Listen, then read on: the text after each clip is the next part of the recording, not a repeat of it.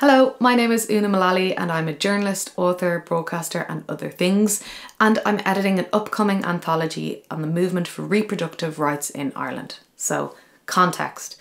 Abortion is illegal in almost every circumstance in Ireland, north and south.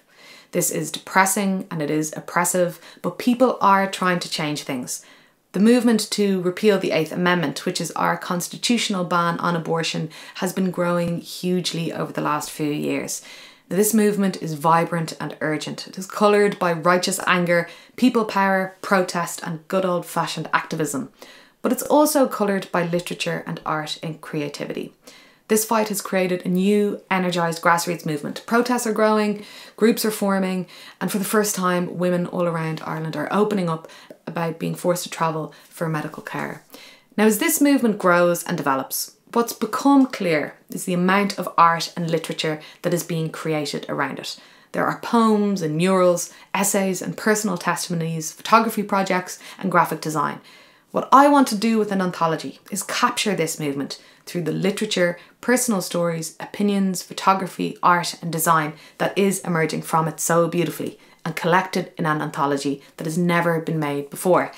Here are the 3 reasons that I think this anthology is worth making. Number 1, it will feature amazing writers, poets, artists and others that will stimulate and reflect a moment of huge social importance in Irish history. Number 2, these voices need to be heard. In newspapers and across broadcast media, the debate around reproductive rights is a pitched battle, but we know that there is much more nuanced and smart writing there to be heard and collected.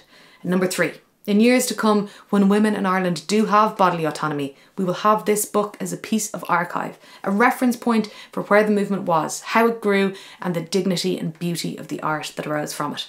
But I need you to help make that happen, because this won't be your average anthology. The publisher Unbound is on board, and they make beautiful books, such as Letters of Note and The Good Immigrant.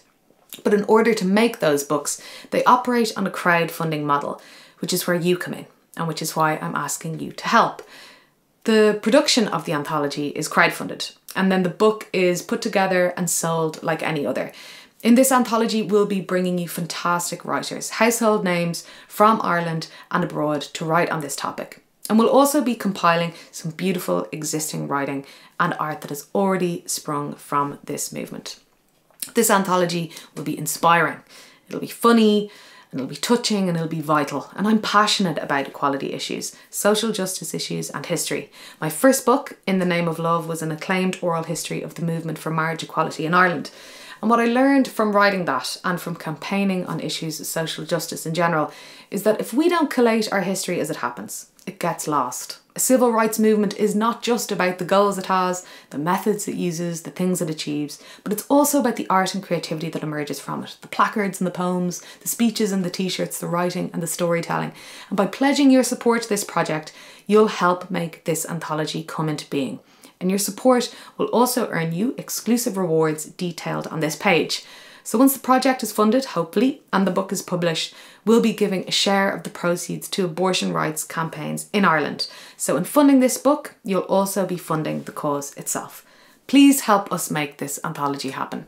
Together we can collect and celebrate and remember this vital movement as it happens. Thank you.